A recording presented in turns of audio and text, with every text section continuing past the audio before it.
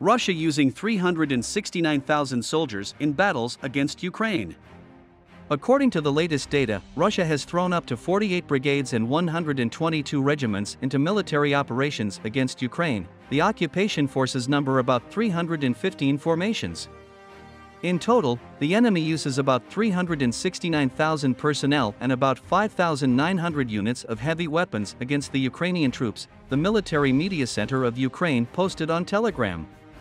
It is noted that the Kremlin's long-term plans remain unchanged, to force the leadership of Ukraine to negotiate.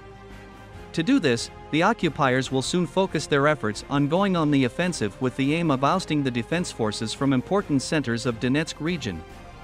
Bakhmut, in particular the full control over this city, remains the primary goal of the enemy.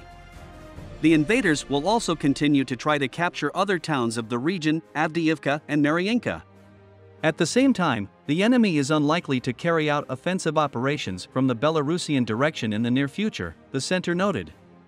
It is also emphasized that the enemy seeks to reach the administrative border of Donetsk region and keep the temporarily occupied territories under control.